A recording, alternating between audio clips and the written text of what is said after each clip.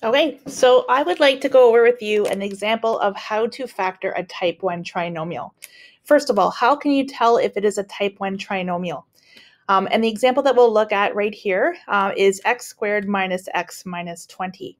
So first of all, I know it's a trinomial because it has three terms, an x squared, a minus x, and a negative 20. And when I look at this, if I'm asked to factor this, first of all, I don't see a greatest common factor because this is a 1 in front of this x squared, there's a negative 1 in front of this x, and a negative 20. There's nothing besides 1 that will go into all three of those numbers. Okay, so I can't use greatest common factoring strategy to factor this. If I want to slice and dice it or use factoring by grouping, that won't work either because there's three terms here, and to slice and dice it, I need an even number of terms so that I can actually cut it into two pieces. I can't do that here. So I recognize that there's three terms here, and that it might be then a trinomial type factoring. What makes it type 1? We'll talk more about this later, but for now, just know that all type 1 trinomials have a leading coefficient, or the number in front of the x squared term is 1. Okay, so later on, we'll look at some type 2 trinomials where this number here is not 1, it's something else other than 1.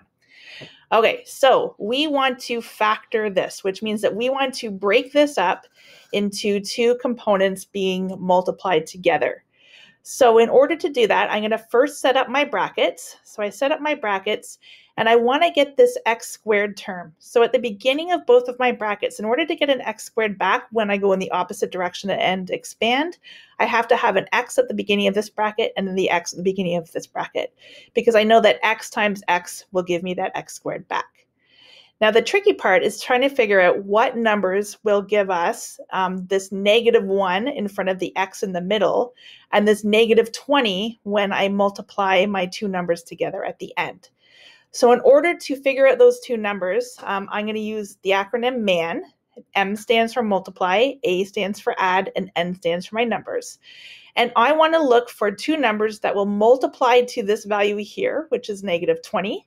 My constant term, and I want to find two numbers that will add to my middle term, because I know when I'm simplifying this, when I go in the other direction, I'm going to add together those two middle terms. So my middle term has to add to negative 1. So I need to find two numbers that multiply to negative 20 and add to negative 1. So in order to do that, I'm going to think about the factors of 20. Now, I'm just writing this out so you can see what's going on in my head. Some of you will find this helpful to write out. Some of you will be able to do this in your head without having to write it out. So it kind of depends on where you're at. So for right now, just so that you can see my thought process, if I think about factors of 20, I usually start at 1. So 1 times 20 gives me 20. 2 times 10 gives me 20. 3 doesn't go into 20, so I'm not going to include that one there. But 4 does, because 4 times 5 is equal to 20. 5 times 4 is equal to 20, but that's already accounted for here. Okay, so here are my factors of 20. So I know that some combination here of these numbers is going to have to give me negative 20. And some combination here also has to add to negative 1. So when I look at these numbers, the 4 and the 5 stand out to me because I know that if I take negative 5 and I add 4 to negative 5, that is going to equal negative 1. Okay, so let's test it out. If I have negative 5 and I times it by positive 4, I get negative 20, which is what I wanted.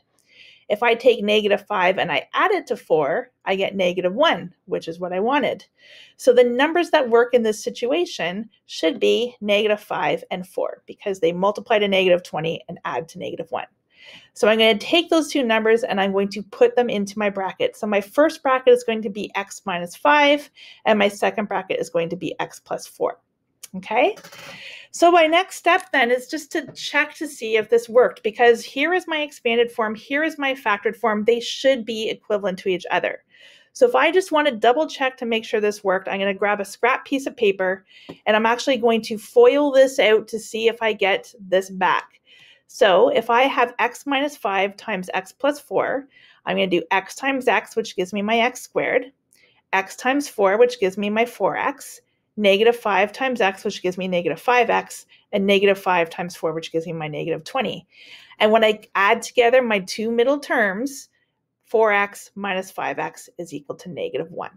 So I get x squared minus 1x minus 20, which is what I started with.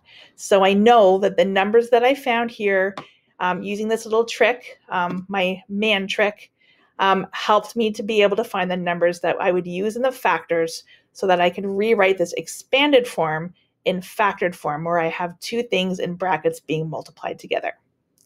So hopefully this example helps you just to you can come back to it, see how we did it again, and you can use this as something to look at when you're working on some of your practice questions on how to factor type 1 trinomials.